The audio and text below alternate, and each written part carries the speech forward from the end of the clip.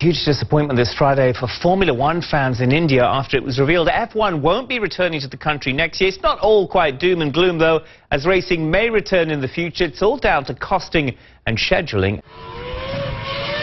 India is gearing up for its third Grand Prix, but after hosting 2 Formula Ones, it's all but agreed that next year this event will not happen. I was at the FIA World Council meeting in Croatia last week, and India's not on the calendar for 2014.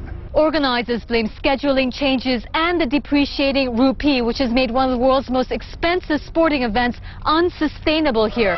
Some fear the event will never return, but Formula One says it will be back on the calendar in 2015. If we try and go beyond 2015 to bring it back, it will make things very difficult to bring Formula One back here. These stands over here were full in the debut Grand Prix back in 2011. 100,000 tickets were sold back then. This year, though, organizers say they'd be lucky if they get half that, even though they've slashed prices to fill seats.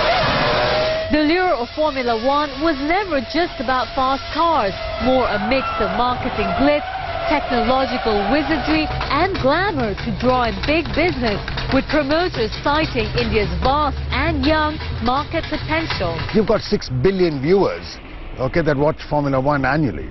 So it's a big moment. I mean, India's looked at through the eyes of the cameras and through the vision of Formula One. It's plenty of eyeballs, lots of PR time that we've got for the country.